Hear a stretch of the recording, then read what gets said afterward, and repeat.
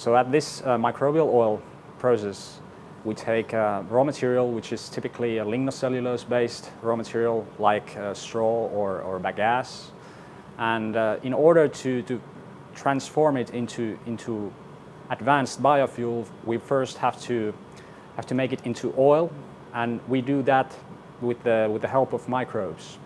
So first we take the straw, we turn it into sugar, soluble sugar fractions, which we feed to the microbes, and the microbes in turn turn these sugars into oil, and the oil is typically suitable for our next BTL process.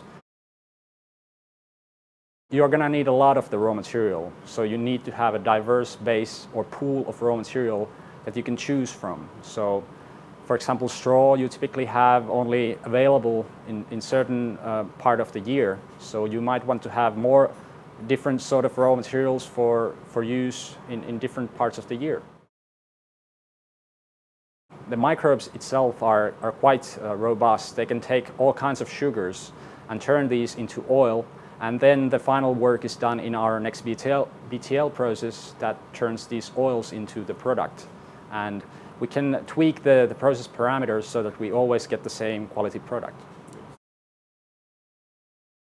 Research is everything. This is a very new process, very difficult and very challenging, and you need lots of R&D to get it working efficiently.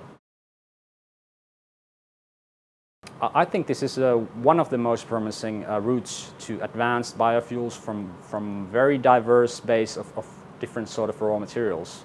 So what we are currently seeing is that we can produce from many kinds of lignocellulosic raw materials perfect quality oil for our process, and our process produces great quality diesel or jet fuel.